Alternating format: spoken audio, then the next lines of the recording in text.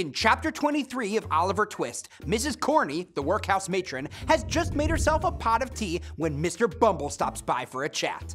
They speak about the greed of the paupers under their care. Mr. Bumble moves closer to the widow and kisses her. Just then, the message arrives that an old woman is about to die and has asked for the matron. Left on his own to wait for her to return, Mr. Bumble expresses delight as he takes inventory of Mrs. Corney's silver and furnishings.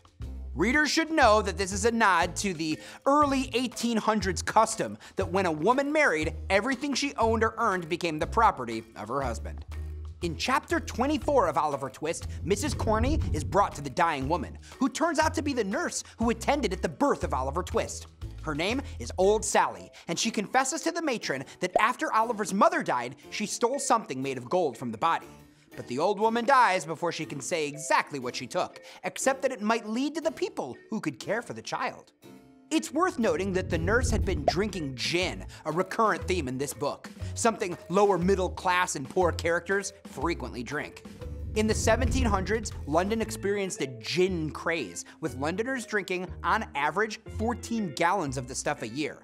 Widespread drunkenness was actually attributed to much of London's high crime and death rates, and low birth rates too.